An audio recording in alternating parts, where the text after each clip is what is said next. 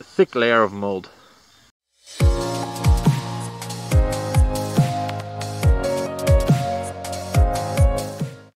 The outdoor shower, been surface burned maybe 3 or 4 times, and it's very interesting to see that there's only little mold growth. Some of the pieces are more infected with bugs than others. But if you find something like this, that means there are powder post beetles somewhere. Maybe this one even came out. Maybe it's already, yeah, it already died. But maybe there's like something above it, like something might be alive here. So we need to surface burn here. So, and maybe also up there and here. Yeah, even though you burn it a couple of times, maybe the eggs inside will survive, unless you really burn it really hard.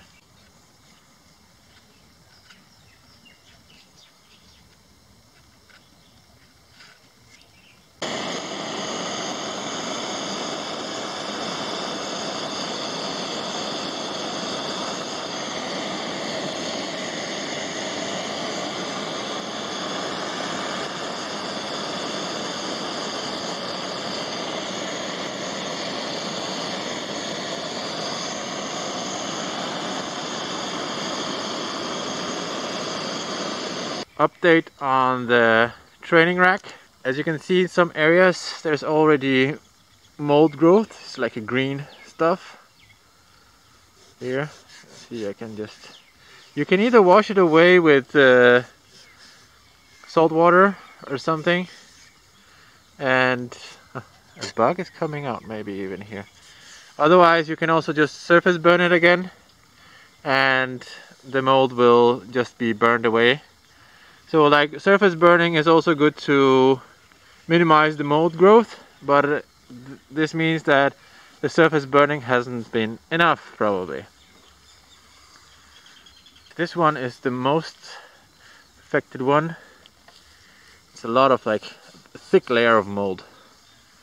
Some say that mold will protect the wood, but I don't really know. But it's not nice on a training rack where you just run around. I don't think it's good to breathe in these mold things into your lungs. This diagonal, I was playing around and it's already loose. I don't think this screw is, it's either not long enough or it hasn't been screwed in tight enough. And otherwise I think there might need to be a diagonal here. Oops. Like this to support this. I don't think one screw here and one screw up there is enough to support this. And maybe also a centerpiece here and on the bottom to stabilize the things that you walk on.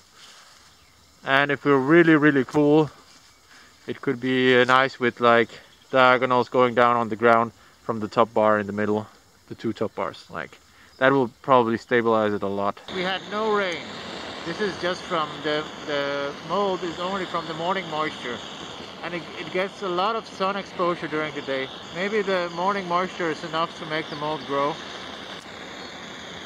It's the 17th of January 2020. The mold is gone, burned away. Cute zucchinis in pots. What they're producing.